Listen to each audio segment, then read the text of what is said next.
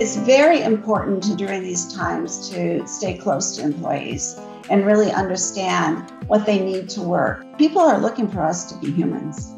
They're looking for us to be leaders. They're looking for us to help them in many different ways, both through their professional challenges, in some cases through their personal challenges and the challenges that they face during this blended workday.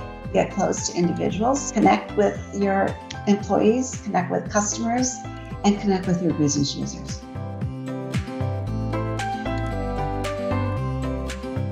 At Adobe, we believe that innovation can come from anywhere in the organization. Back before the pandemic, I took all of technology that touched employees and put it in one group, which we call the Employee Experience Group. The Employee Experience Group has been able to look at tools based on persona and direct tools to either somebody in finance, somebody in engineering, somebody that's customer facing. We don't go by a one-size-fits-all within the organization.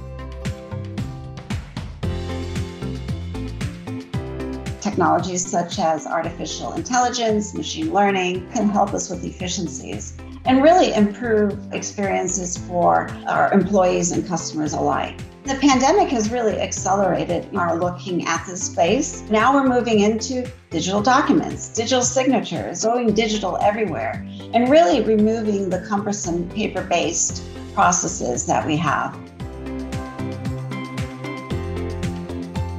We have to recognize that remote work is here to stay.